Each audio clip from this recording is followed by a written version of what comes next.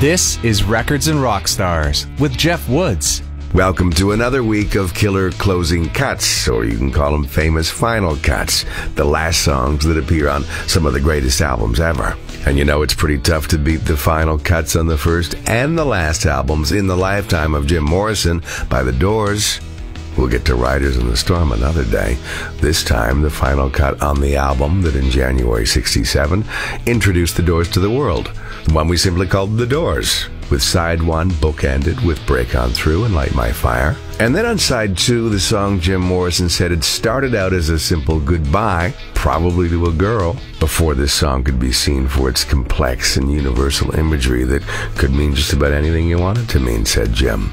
It was August '66. The same month the Doors were recording the entire first album.